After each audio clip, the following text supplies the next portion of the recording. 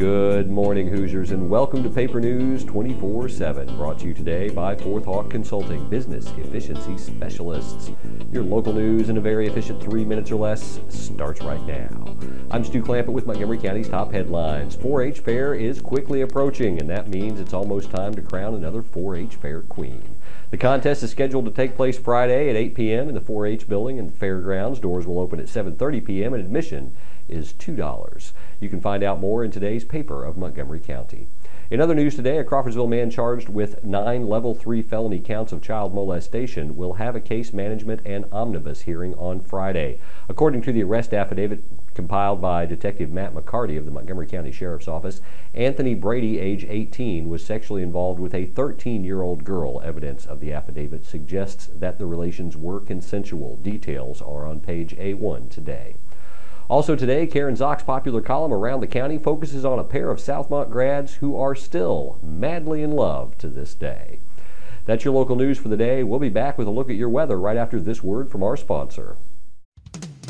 The future of tough is here today, the 2015 Ford F-150. I'm Jamie Martin with 5 great reasons to come see the new F-150. Number 1.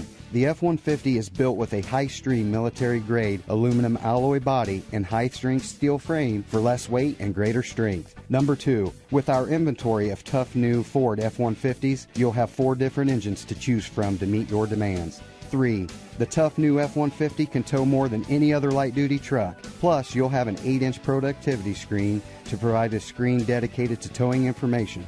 4, it's the smarter F-150 with over 100 new patents that make the F-150 smarter than ever. And 5, the F-150 even includes available LED lighting everywhere you need it. It even has an LED box light that allows you to work at night.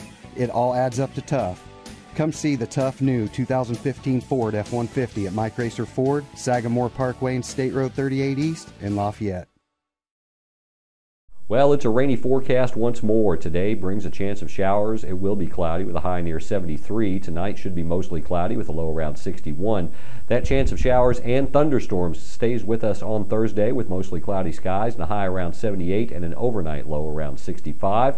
Things warm up a bit on Friday with a rainy Friday. Partly sunny skies bring us a high near 83, and overnight we see a chance of thunder showers with mostly cloudy skies and a low around 71. That's your local news and your local weather. Sports with Nick Wilson is up next. Hey there, sports fans. I'm Nick Wilson, and here's what you need to know today in Montgomery County sports. Anyone over the age of 20 who grew up in Montgomery County likely never got the chance to develop their football skills at a young age.